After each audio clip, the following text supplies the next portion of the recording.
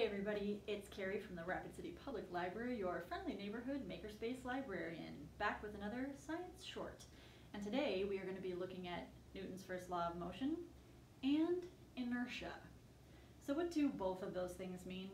Well, Newton's first law of motion states that an object at rest will stay at rest unless it is acted upon by a greater force.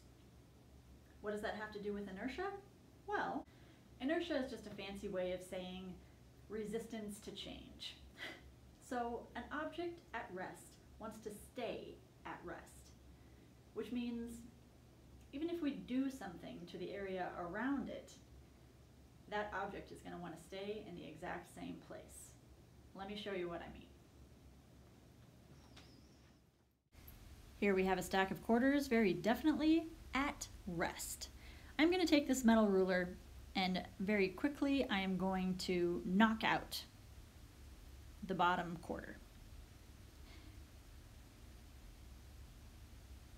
But instead of all the rest of them falling all over the place, they simply drop into the place where the quarter was before. They want to stay at rest. Here we'll see it again in slow motion, and you can watch them simply drop down instead of falling over. Let's take a look at this from another way. Here I have a plastic cup, a piece of paper with a string tied to it, and a quarter on top. Now that quarter on top, very nicely at rest, and when I yank the card away, as long as I keep it in an even motion, you can see that that quarter wants to stay right where it was. I've taken away where it was sitting, but it still wants to stay in the same position. Gravity just makes it drop.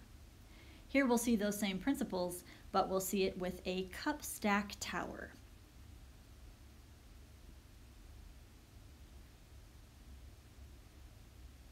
We'll go quick, and then I'll show you in slow motion as well.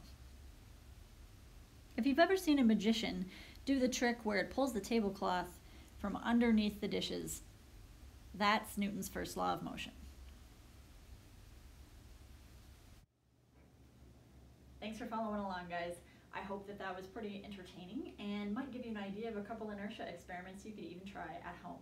One more thing before I go, don't forget that June 1st starts summer reading season here at Rapid City Public Library. So you can jump onto our website and print out your own summer reading log or bookmarks for teens or for adults, or you can stop into the library and pick them up as well. But we sure would like to see you all take part.